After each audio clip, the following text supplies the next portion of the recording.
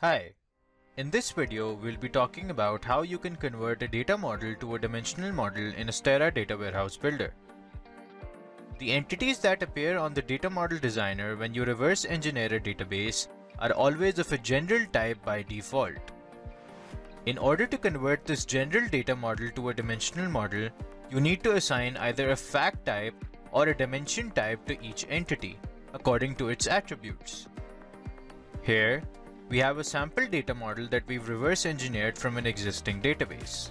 There are three ways to assign entity types. The first one is to go into the properties of the entity and select an appropriate option from the entity type drop-down menu on the entity properties screen.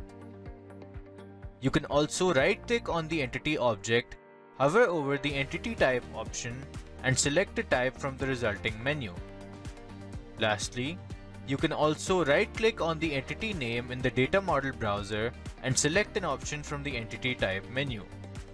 In this case, we have one fact entity that is surrounded by 4 dimension entities, forming a star schema.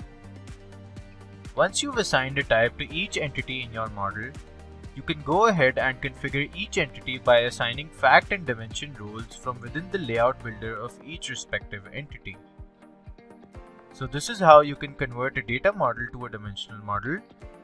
For more information on Astera Data Warehouse Builder, please visit our website. Thank you for watching this video.